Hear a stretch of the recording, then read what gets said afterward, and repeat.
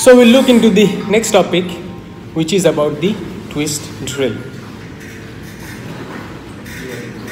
Now, quite natural that if I am required to drill on this surface, and if I am required to drill a hole on some wooden surface, or if you require to drill a hole in the composite material, or if you need to drill a hole in iron or in aluminium, quite natural that we would require different types of drill, isn't it? So that means the material would vary depending on the place where we are required to do the drilling. And to cut anything, quite natural, the material that we are using to cut anything should be harder compared to the material which is being cut, isn't it?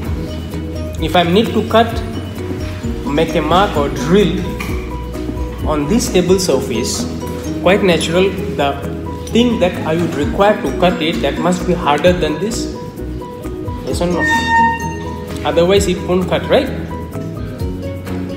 So for aluminium, I would require drill bit which is harder than aluminium itself. And if I need to drill steel, in that case, I would require drill bit which is harder than steel. Yes or no? So the material would be different depending on the material we are drilling in. Based on that, the material of the drill bit would be different. First thing. Second thing is, the angle would be different. The cutting angle could be different. The diameter could be different, isn't it? Correct? So the diameter of the drill bit could be different. The material could be different. The angle could be different. The cutting angle could be different. So, depending on this, we can say we'll have to know and identify drill based on the length, based on the diameter, based on the metal, and then we also need to know about the nomenclature. What specifically we call each part of the drill. As you have seen drill, it has got some spiral bone cut, isn't it? Some spiral shape. So that spiral shape they cut, one of the portion is depressed and the other portion is the one which is exposed, isn't it? So the portion which is the depressed portion is called the flute, and the one which is raised, that is known as the land. The part of the drill bit where you can see this spiral cut, so that portion is the body, and the remaining portion, the plain portion, is the shank. Okay, so we have got flute, we have got land, we have got shank, and we have got body, and then the point which you would stick to the surface before you start the drilling, so that is known as the point. So these are the nomenclature. So you are required to know what exactly we call each part of the drill. Okay? So these are called twist drill. So the shank is that part of the twist drill that is required to be gripped into the drilling machine. Now the drilling machine could be electrically operated, it could be pneumatically operated, it could be hand operated. So the drill bit need to be attached to the drilling machine, and the point of attachment of the drill bit to the drilling machine, so that point is the shank. Okay? And it is on the shank that the detail of the drill, the diameter and everything related to the drill bit, that will be engraved in the shank portion.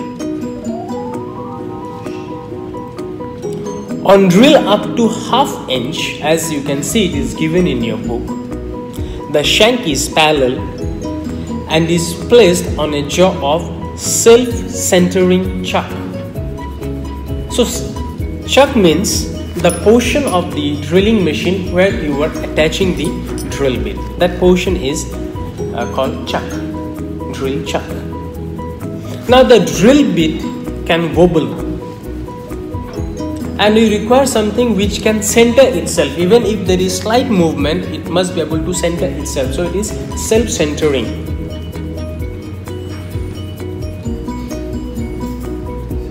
On drill above ½ inch, the shank is usually tapered, and the tapering ratio is 1:20.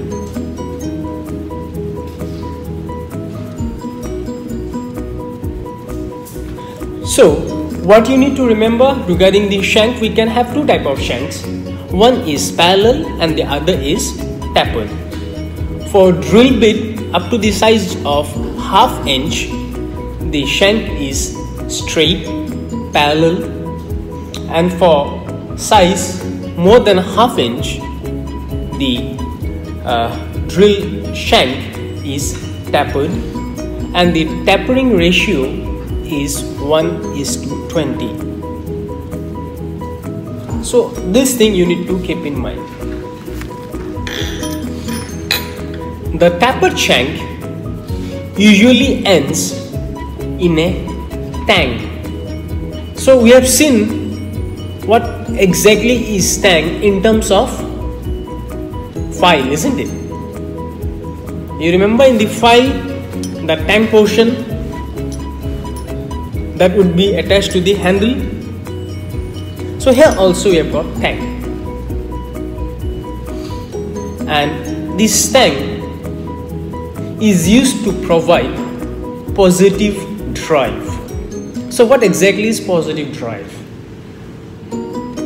If I am applying force in this direction, it must move, the movement must be proportional to the force, and there must not be any slippage, isn't it? Okay, so assume this one, I am applying force through this one and it is moving, correct? But then if there is some oil in between my fingertip, in that case the entire force might not be transmitted, isn't it? And there could be slippage, right?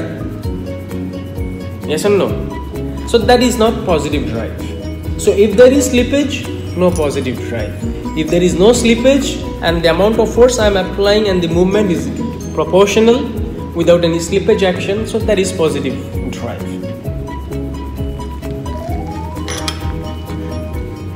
So in order to provide this positive drive, we have got the tang, which is necessary to overcome the higher forces when drilling with large diameter drill. So you need to remember what is the purpose of tang. The purpose of tang is to provide positive drive. When it is essential in case of drill bit of larger size in order to overcome the larger forces. In order to overcome higher forces in larger drill bit, we want positive drive. In those cases, the requirement of tang is essential.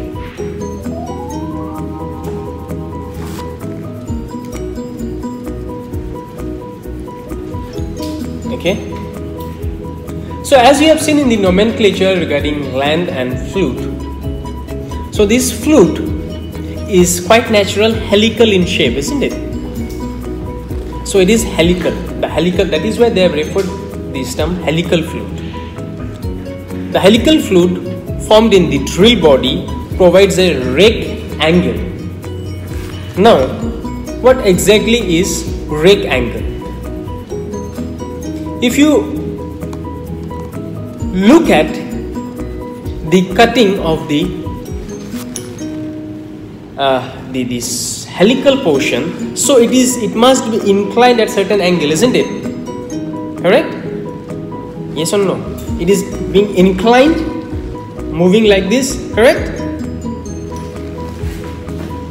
It could move like this. It could move like this. So the angle here are different,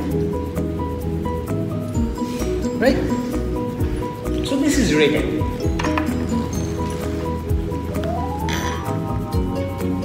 So the helical fluid formed in the body provides a rake angle for the cutting edge of the drill. The fluting also allows, so what is the purpose of having this flute? So because of this depression we are getting between the flute and that is being formed because of the flute, because the land portion is the portion which is exposed and the depressed portion is the flute.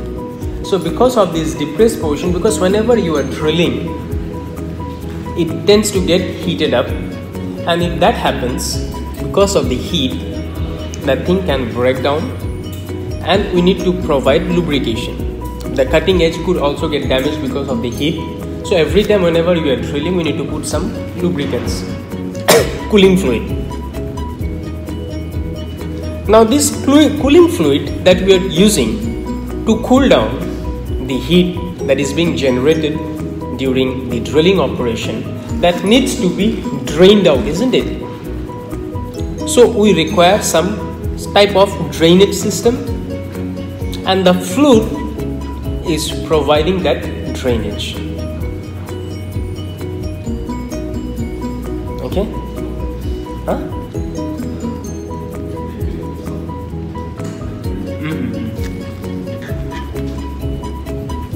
So the cutting fluid allows any lubricant to flow towards the cutting edge and provides a path for the waste material to move clear. Whenever we are drilling, the material that is being removed, we also require passage for it to be removed, isn't it? So it is being removed through this fluid. So the fluid is providing dual purposes. It is allowing the cutting fluid, the lubricants, to move, and also allowing the material that is being cut or removed to move out.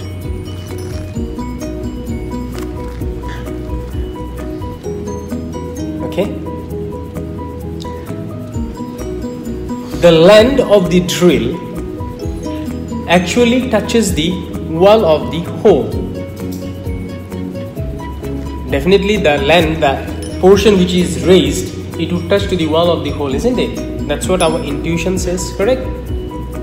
Yes or no? So it must touch the wall of the hole and steadies the drill bit during rotation, because we want to make it steady. So to make it steady, we require some gripping, and with the land in touch with the inside diameter of the drill hole, it would provide the friction, and that would generate the force which would make the drill bit steady.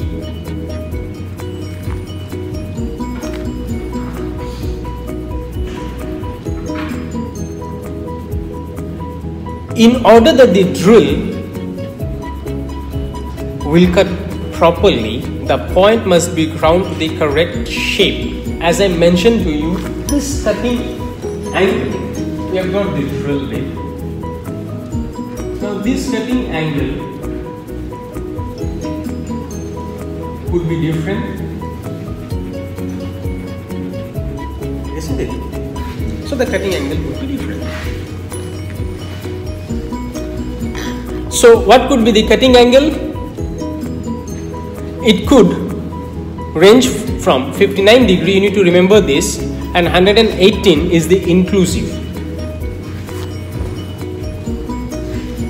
What exactly it means is either this angle or inclusive. Either this angle or inclusive. Okay. So it would range from 59 degree, and twice of 59 is 118, isn't it? So inclusive is 118 degree. A clearance angle of 12 degree and web angle of 130 degree are typically used for metal cutting, such as on aluminum alloy, steel, cast iron, copper. So you need to remember the cutting angle. And typical cutting angle for a normal twist drill used for general cutting application is 59 degree, and all inclusive is 118 degree with a clearance angle of 12 degree and web angle of 30 degree.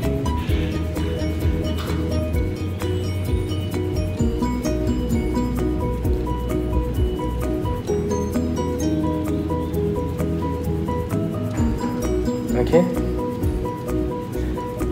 Now if you look at the diagram given in your book, you can find the web angle and the clearance angle.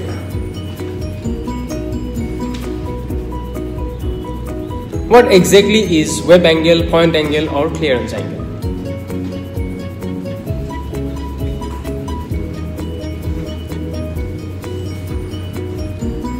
The point of the drill bit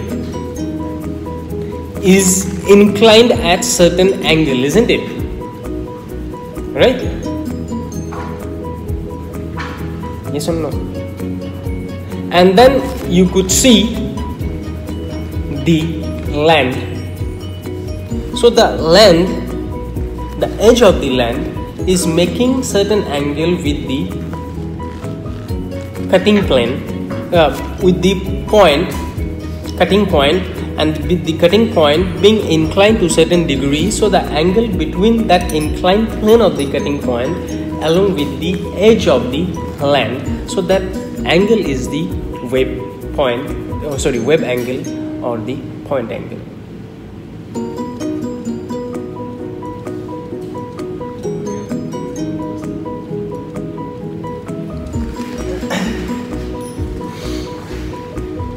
If you look at the drill bit, so this is your point.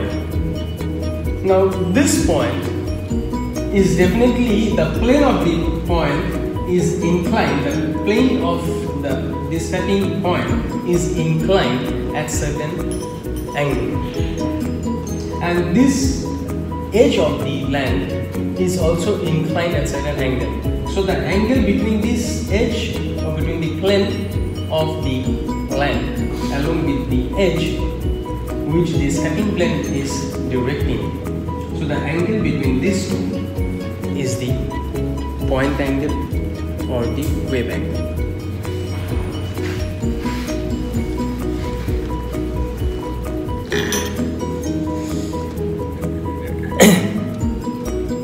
And then you can see the clearance angle.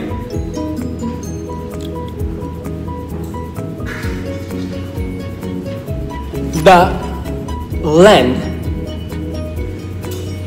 is having two edges. If you try to look from the top, it has got two edges, isn't it? So the angle between them is what we call as the clearance angle.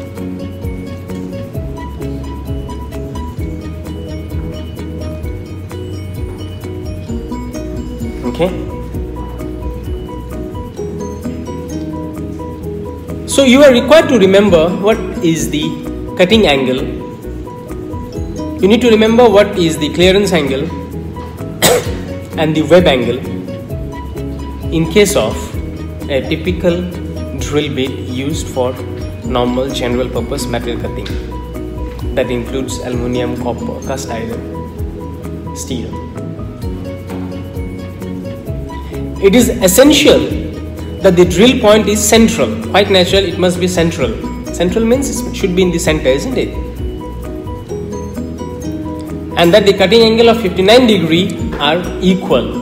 Definitely, because if that is not the case, if the drill bit is not central and the cutting angle are not equal, in that case you will get offset the hole. The hole won't be centered, it will be slightly offset. An offset point or unequal cutting edge will cause the unbalanced rotation, wobbling, and finally that would result in the hole diameter which is oversized, slightly oversized.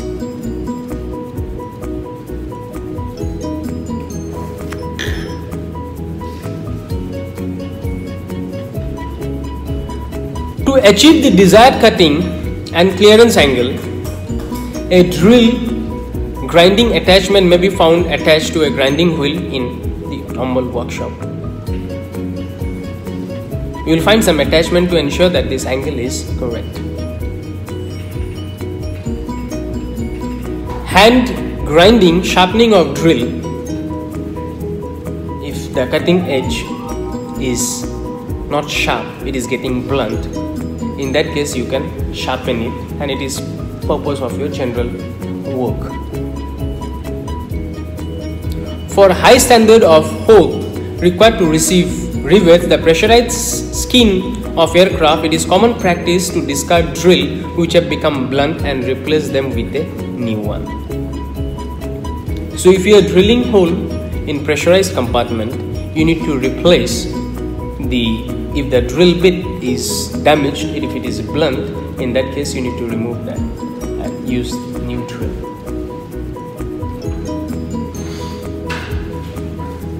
So as I told to you that the metal of the drill bit would be different. So what could be the different type of metal that are being used in the manufacturing of the drill bit?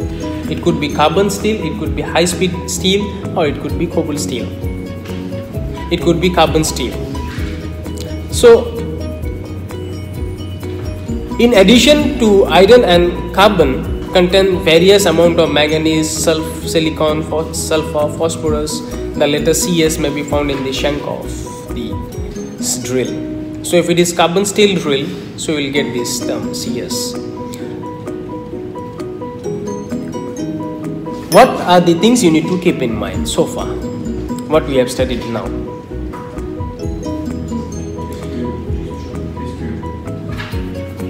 You need to remember that what must be the cutting angle, web angle, inclusion angle, clearance angle of a normal drill bit. You need to remember how can you actually sharpen the drill bit if the cutting edge is damaged. Yes, we can. Can we use the same technique of working on the cutting edge, sharpening it, and use that to drill hole in a pressurized compartment? No, we cannot, because these are precision holes. The cutting point need to be centered. Why is it essential? Because if it is not centered, in that case it could lead to enlarged hole. At the same time, it could result in wobbling, uneven movement of the drill bit whenever you are putting the drill bit to the drilling machine and allowing it to rotate. So the rotation won't be steady and there will be wobbling, unsteady movement, and that will finally result in uneven hole size. Okay. What are the different material? We can have drill bit made of carbon steel, we can have drill bit made of cobalt, and we can have drill bit made of high speed steel. If it is made of carbon steel, in that case the letter CS will be marked in the shank portion of the drill bit. Okay. Any doubt so far?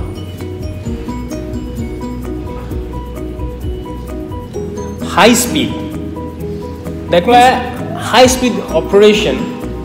Quite natural, if the speed of rotation becomes very high, the friction will be very high and it would get heated up. So if that get heated up, the cutting edge could be damaged, right? So if we are manufacturing drill which are made of high speed steel, in that case the cutting edge will be retained even at this high temperature condition. Whenever we heat it up, how we measure the heat. Either we can measure the heat by using thermometer, simple. Other could be some sort of we can put some crayon and see at what temperature each of these crayon change color, burn and change color. Another way to identify heat. Another way could be because different heat is some sort of an energy, and how are you going to identify that heat in terms of the color of the fire? Sometimes will be white, sometimes will be blue. You have seen that, isn't it? The fire color could change right from white to yellow to blue to red. So this color is an indication of the temperature. Okay. Being extremely brittle, cobble steel drills are also quite brittle. Because of this, the use of this drill can be very dangerous.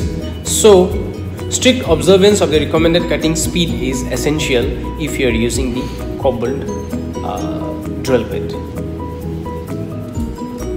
As we have seen before, that the diameter is marked on the shank along with the material it is manufactured of. So all these things will be marked in the shank of the drill bit. What are the common methods of identifying the diameter of the twist drill? You need to remember this. Either it can be marked in terms of the metric, or it can be in fractions of inches. That means the foot pound second, the FPS unit, either in terms of metric or in terms of FPS British unit, or in terms of some letter or some number, A, B, C, D, or 1, 2, 3, 4.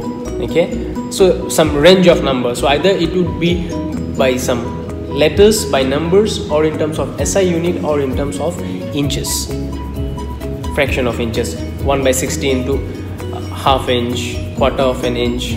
So either in terms of inches, or in terms of mm, 0.1 mm, 0.2 mm, or in terms of some number 1, 2, 3, 4, or in terms of some letter A, B, C, D. Okay, so you need to remember this, how you identify the diameter. So it could be identified in terms of fractions of inches, it could be identified in terms of metric unit, or in terms of some numbers and letters. Okay, any doubts so far? In the metric range, the smallest commercially available drill has a diameter of 0.35 mm, and the increment is from 0.05 mm up to 5 mm, and the increment is in 0.1 mm. So you are not required to remember this thing. The measurement and all, you are not required. No one is going to ask you questions on how the increment measurement is done, what is the smallest size and all. You just have to keep in back of your mind that this, there are some minimum size and there are some maximum size, and there is some increment in size in terms of like 0.1 is a specific.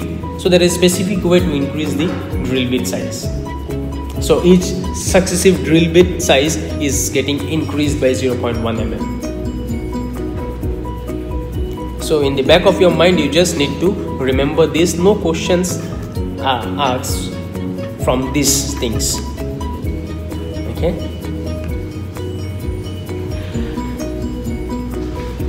In terms of fraction, the minimum size is 1/64 of an inch, and proceeding in steps of 1/64 up to 5/8 inch, and then in steps of 1/32 inch up to 3 inch diameter.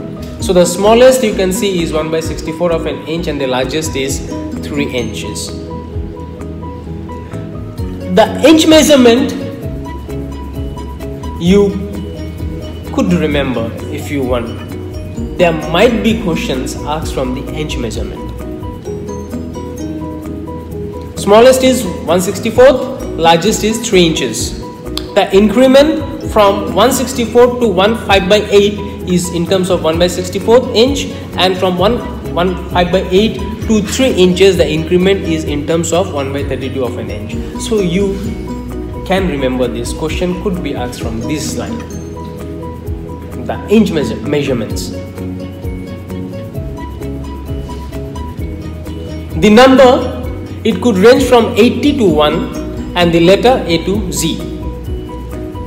The smallest size is 80, and so this thing you need to remember, that the largest number indicate the smallest size.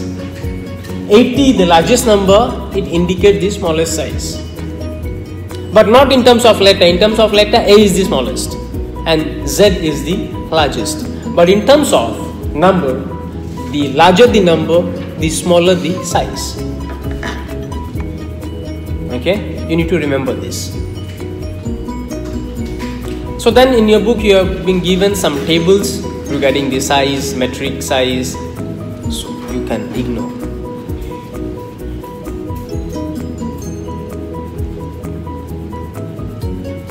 If the drill is too small to have the size stamped on their shank, then either a drill gauge or a micrometer should be used to establish its size correctly. Remember this line. If you fail to notice because the drill bit being too small in size, and if you are not very sure regarding its measurement, in that case you can manually take the measurement. And how are you going to manually take the measurement? By using either the micrometer or by using the drill gauge. Remember this line. So remember the use of lubricant. The use of lubricant is to provide lubrication, as the name suggests, and apart from that it also helps to dissipate or to remove the heat that is generated during drilling operation.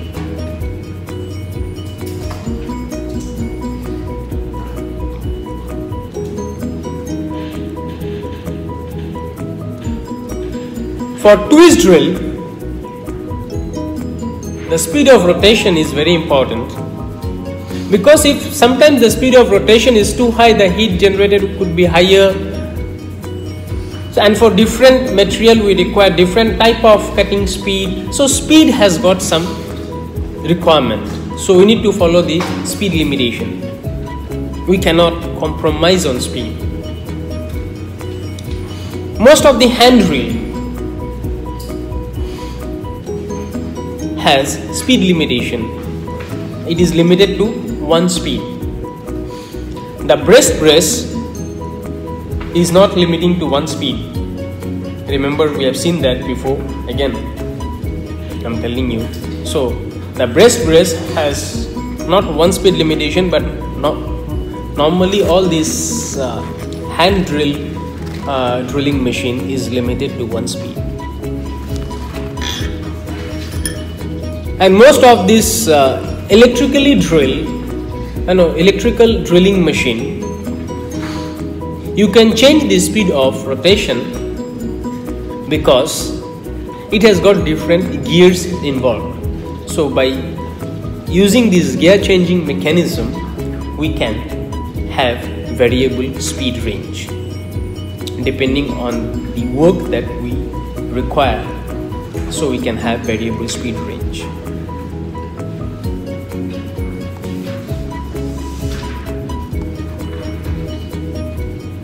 So, what we have studied so far? We have seen that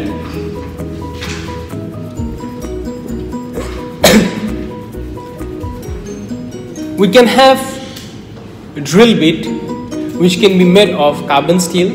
We can have drill bit that could be made of cobalt. We can have drill bit which could be made of high-speed steel.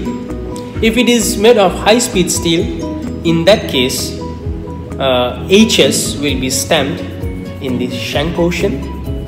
Cobalt is brittle, so you need to be careful while using the cobalt drill. this high speed steel, it retains their cutting edge at very high temperature, and that is its main advantage. The size of the drill bit can be specified in terms of metric unit, in terms of inches, and in terms of letters and digits. The letters could vary from A to Z, where A is the smallest and Z being the highest. It could be in terms of numbers ranging from 80 to 1, where 80 being the smallest and 1 being the largest. It could be in terms of metric, where the size could vary from 0.35 mm to 5 mm, and the increment is in terms of 0.1 mm. This you don't need to remember. It could be in terms of inches, where the size, the smallest size could vary from 1/64th of an inch to 5/8 inch, and the increment is in terms of 1/64th of an inch. Or next is from 1/58 to 3 inches, where the increment now will be in terms of 1/32 of an inch. You need to remember this. We can have different types of cutting fluid. What for do you require cutting fluid? Apart from providing lubrication, it also helps to remove the heat. So depending on the type of material, we can have different type of cutting fluids, and you are required to remember this cutting fluid. For mild steel, we are using soluble oil. For high speed steel and for alloy steel, we use kerosene or turpentine. For aluminium alloy, we use kerosene, and for cast iron and brass, we generally don't require any lubricants. Next, what you need to remember, the cutting speed is also very important.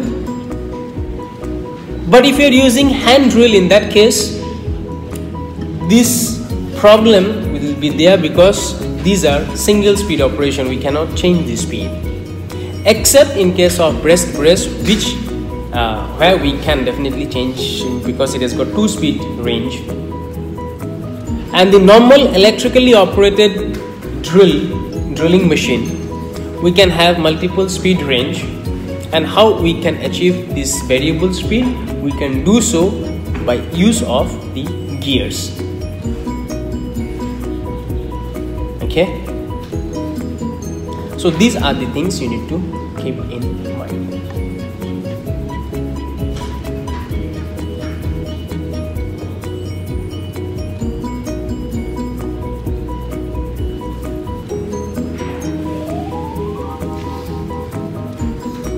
The next topic is about drilling. Now, if I need to drill very small hole up to 1/4 inch, so you can see in your book the diameter given in terms of mm and in terms of inches. You can ignore the mm thing because questions are generally not asked from mm. It is generally asked in terms of inches. So, if the diameter is up to 1/4 inch, the depth of the center punch mark will usually accommodate the non-cutting chisel like point of the drill, keeping it on center, guiding the drill until it is established in the metal. When hole diameter is more than 1/4 inch, the center punch mark is not large enough to accept the non-cutting point of the drill, and in that case, before you carry out the actual drilling, we need to drill a small hole which we call as the pilot drill, and that hole as the pilot hole. So you need to remember this.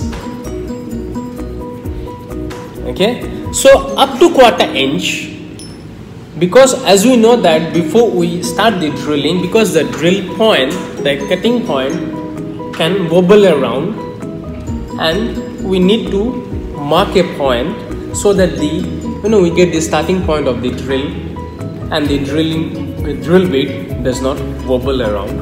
And for that we use center punch. The marking of the center punch is sufficient only when the drill size is the hole that you are drilling, that size is quarter inch, up to quarter inch. If it is more than quarter inch, in that case the center punch mark is not sufficient. We need to drill a small hole. This small hole we call the pilot hole or the pilot drill. So before we carry out drilling, if the drill hole size is supposed to be more than quarter inch, in that case we need to carry out the pilot drilling, pilot hole. So you need to remember this. Okay.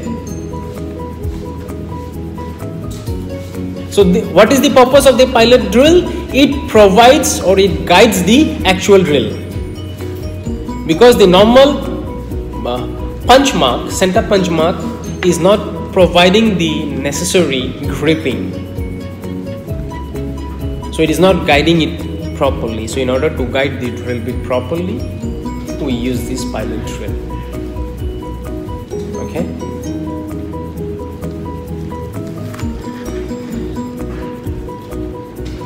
A small drill, the pilot drill, whose diameter is slightly larger than the non-cutting point of the finished size drill. Remember what specific size, how are you going to select the size of the pilot drill whose diameter is slightly larger than the non-cutting point of the actual drill. Okay. So that's how you are going to select the proper pilot drill size.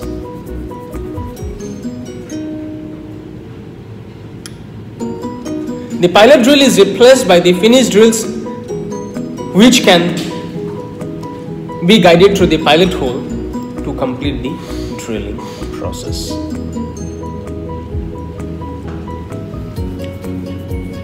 So what thing you need to remember in this? Prior to carrying out the drilling, we need to do the marking.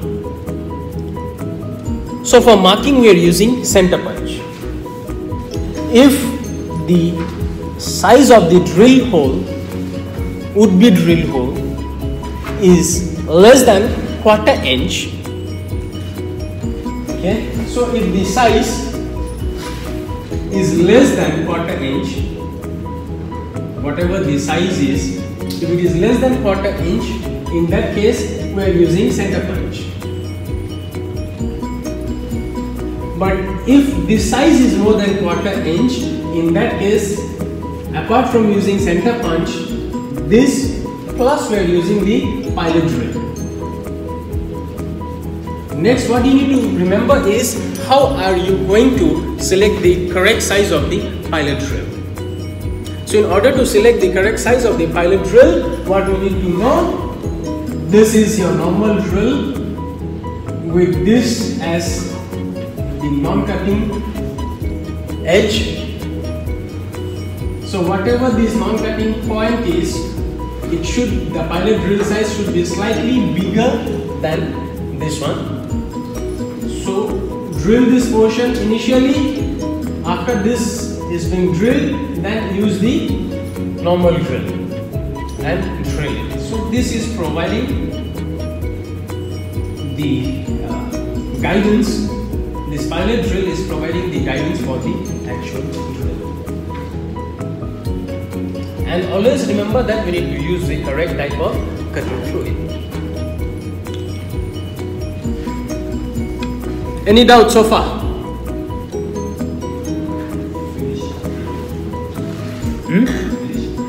Yes, not exactly finished. The next portion, countersinking, is also somewhat related to drilling.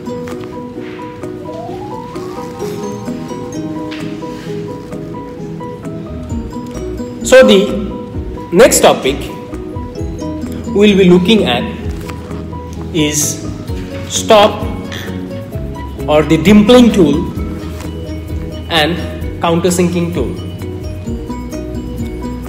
So these are also similar to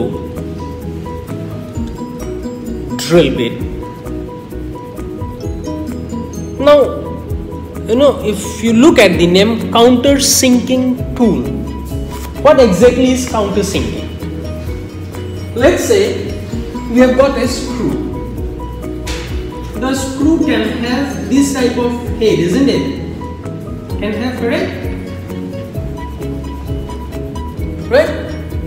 Now the screw can also have this type of head. So this is countersink. This type of shape is countersink. Now if I need to install a rivet of this head type, a countersunk head, and this rivet is installed in the skin of the aircraft, which is exposed to the airflow. So because the skin being exposed to the airflow, we cannot use this type of round head rivet, because this round head rivet can create turbulence. So we want this type of rivet head, because this will remain flush to the surface and won't create turbulence. So this is the rivet skin. So you drill a hole, and then this is where we have got your rivet installed. This is where we have got your rivet installed.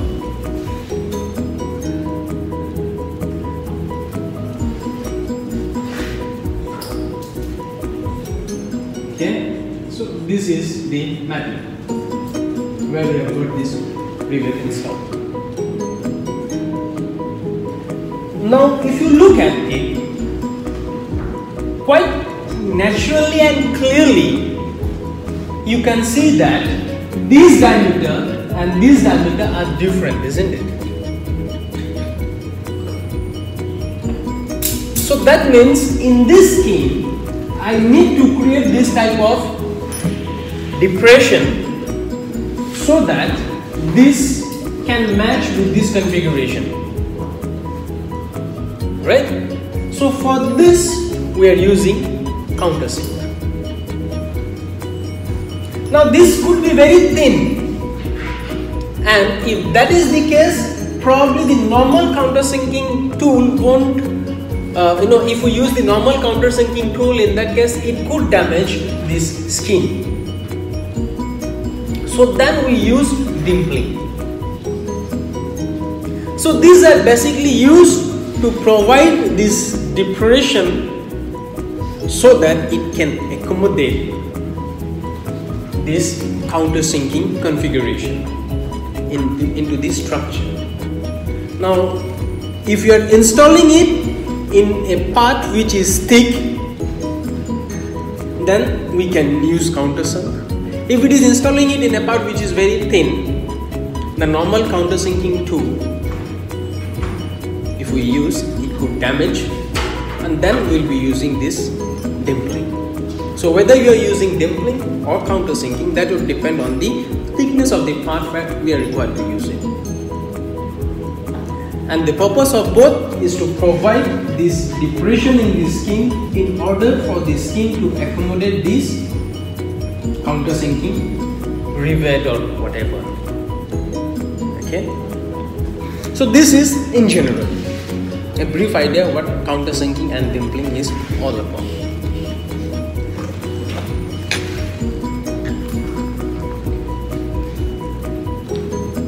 Two special tools used during the riveting process. These are stop countersinking and press countersinking. Now if you look at the term stop, I want the countersinking only up to this limit, let's say. In other place I require the countersinking to be of this limit, because for this probably I'm using this one, and for this I am using this one. So we have got different depth of countersink. So for this I require to stop it at this level. isn't it? And for this, up to this, I don't need to stop it. So in order to make our tool bit flexible so that I can use it for different depth, we require some stop. I can stop here, I can stop here, right? Stop countersinking.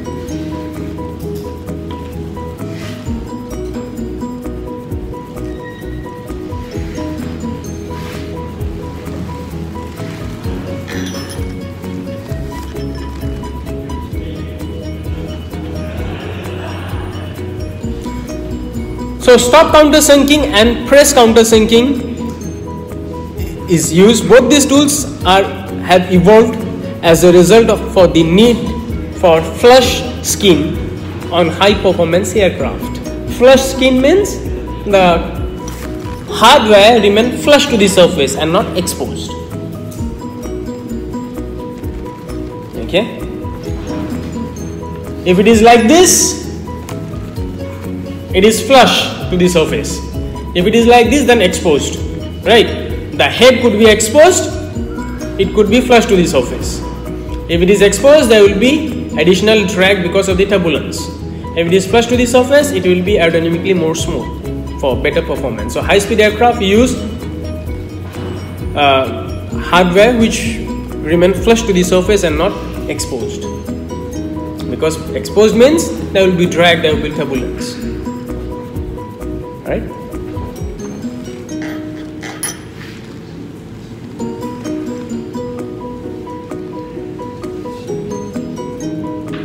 In order to have the rivet head flush with the surface, the skin must be prepared by either cutting away a portion of the metal to match the taper of the rivet head, or by indenting or pressing the edges of the hole in order to accept the rivet head.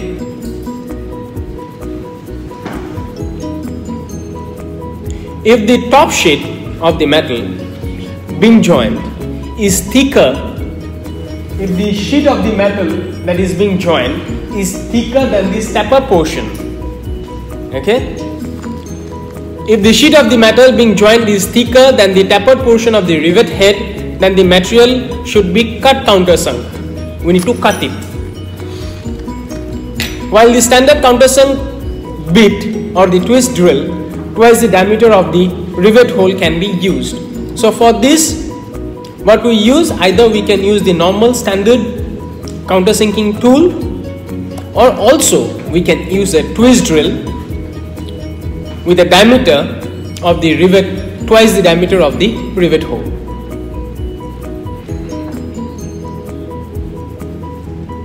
Okay, so this is a skin, assume the skin. I need to drill a hole. So I can drill a hole like this and twice the diameter. So this is the diameter. Now I am taking twice the diameter because here I need to install this shape. So I am drilling it. Either I can use normal countersinking tool, or I can use another drill bit twice the size of the actual drill bit and then drill it. Now with this diameter more than this diameter less, so that means now this can accommodate this one, isn't it? Correct? So either we can use a normal countersinking tool, or we can use a drill bit twice the size of the actual drill. Okay? Any doubt?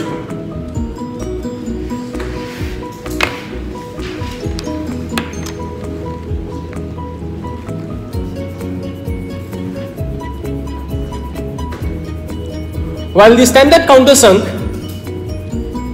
or a twice or a drill size twice can be used in hand or power drill to form the countersunk hole, the lack of accuracy and consistency means that they are only useful for small jobs, and certainly they should not be used where pressurized skin are concerned. While large number of holes need to be countersunk to a consistent depth, then stop countersinking tool is used. So this is how, if you look at your book, the stop countersinking tool looks like. Because if I need to do countersinking in a single place, I can have slight variation as well, no problem. But if we need to do consistently over a large area, so we need to ensure that the depth is uniform. Yes or no? Correct? Exactly matching to the specific hardware that we are supposed to install. More so, this accuracy is important if it is some sort of a pressurized compartment. If you are installing this in a pressurized compartment where you require very optimum level of accuracy, so there we cannot rely on this makeshift thing. So we will be straight away using the stop countersink. Okay.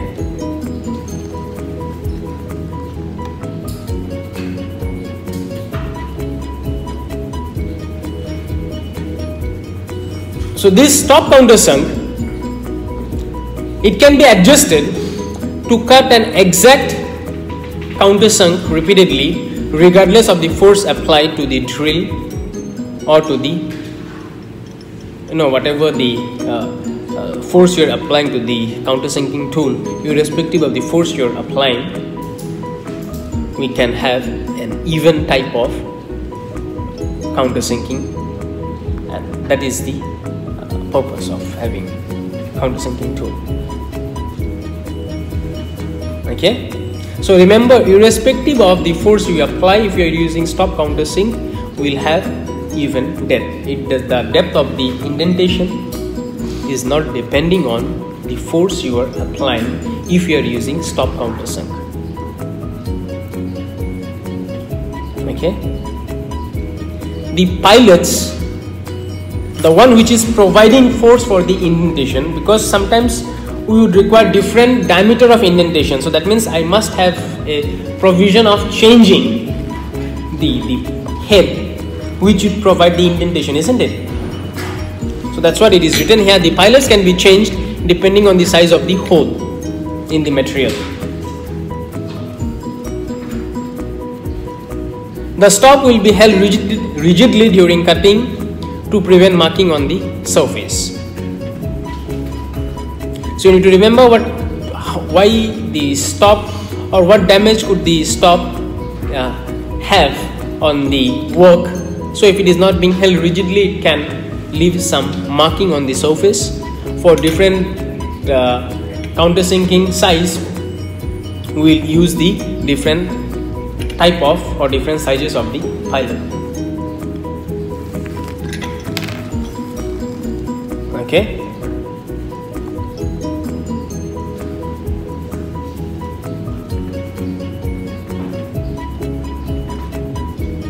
Next is press countersinking or dimpling. So as I mentioned to you that if it is too thin, we cannot use the countersinking, and in that case we will be using these dimpling dies.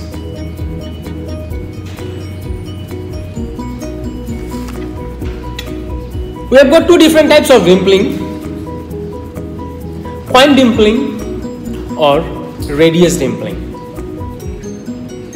So remember what are the use of countersunk and dimpling. Countersunk for thicker, for thin sheet metal we are using dimpling dies. There are two types of dimpling dies. One is radius dimpling and another is point dimpling. So initially we will look into the point dimpling. The point dimpling forces the sheet into the lower die. So you can see here the die. Oh sorry, you cannot see. You look at your book. Can you see the die, lower die?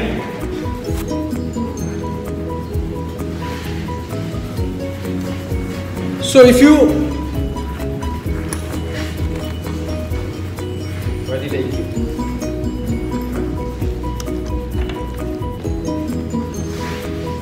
have got a sheet metal, you drill a hole, you need to provide this shape. You need to get this shape. To get this shape, you can deform it, isn't it? Yes or no? And if you are deforming it by applying some force, definitely you require something here to support, isn't it? Correct? And this support must also have this indentation.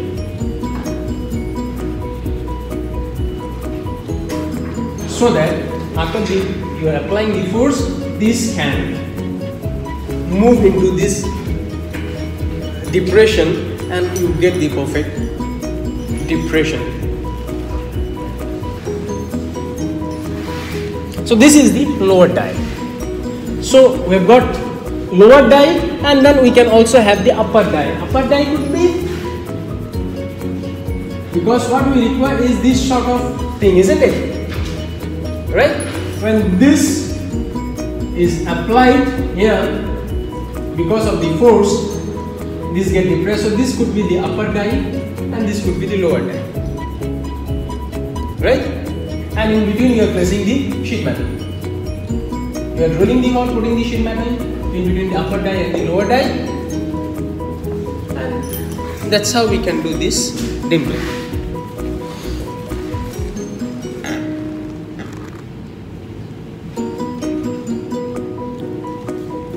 So coin dimpling forces the sheet into the lower die, leaving a sharply defined and parallel sided hole.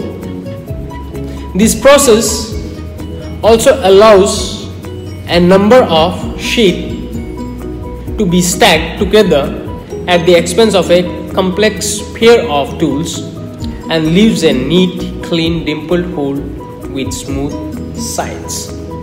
We can use number of this stack together and do the dimpling.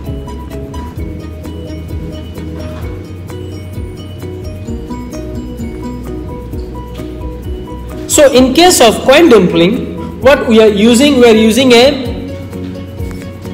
lower die, upper die, isn't it? A male die and a female die. And we are forcing the metal into the lower die. Radius dimpling uses a male die to drive the sheet into the female die.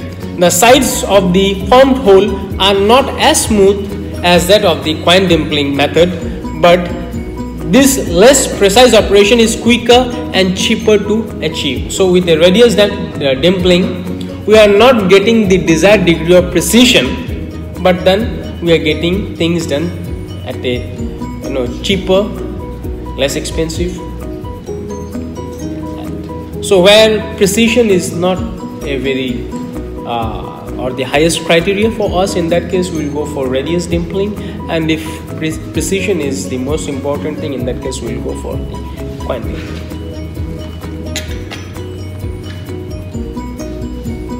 Now if we need to carry out dimpling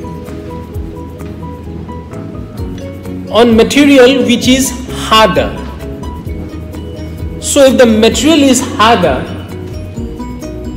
so the force won't be sufficient for the material to get deformed, and so in order to deform it, we need to make it bit softer. So how can you make it softer?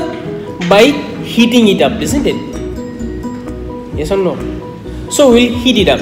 Now where will I need to do the heating? The heating generally won't be done on the metal itself, but in these dimpling dies. Now we can allow some hot oil to flow through these dies, and the heat will be transferred to the metal, and that's how the metal will get soft and will ease the deformation process. Or we could have some resistant coil into it, where whenever we turn on the electrical supply, the resistance coil will get heated up, and then the heat will be transferred to the metal. Okay, so either we can have oil being circulated, a high temperature oil being circulated that will allow the heat to be transferred from the die to the skin, or we can have the electrical heating coil. Okay, any doubt?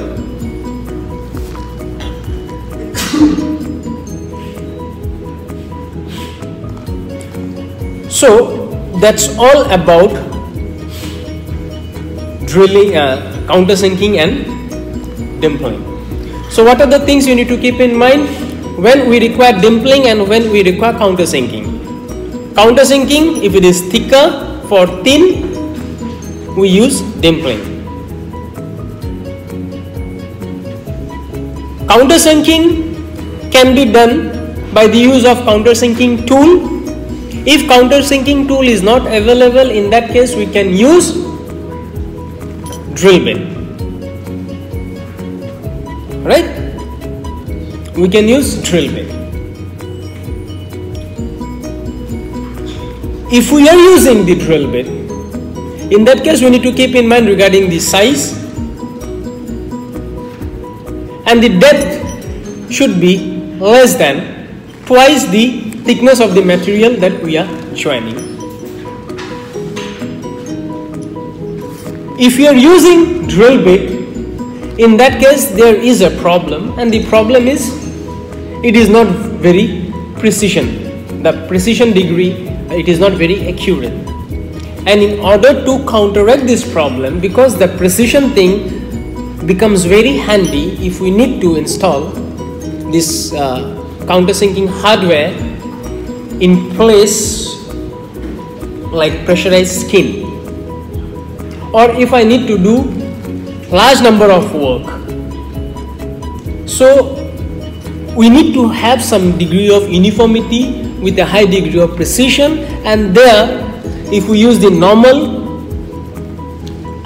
drill for countersinking, it won't be a good work, and it will be time consuming as well, and during that time we use the stop countersinking or the countersinking tool, because we require different depth of countersinking, and that is why we have got the stop.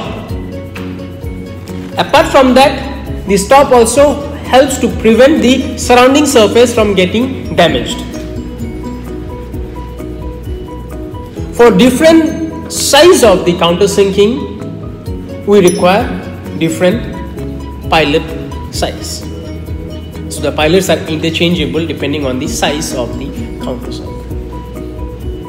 For thin, we require dimpling. We have got coin dimpling and we have got the radius dimpling. If we require high precision dimpling, in that case coin dimpling, radius dimpling. If we don't require very high degree of precision, in that case we will go for radius dimpling. Radius dimpling is fast, it is inexpensive, cheap, but we are not getting the desired degree of precision. In case we need to do dimpling in material which is hard, where the deformation is difficult to achieve, in that case we can use heat to soften the metal prior to the dimpling. So how are you going to do that? Either heating the die, male and female die, using heated oil which will be circulated through some internal drill passage in the dimpling die, or in the form of some electrical resistant coil which when turned on will heat up, and the heat will be transferred to the metal, and that's how the metal can get softer. Okay, that's all you need to remember. Any doubt so far?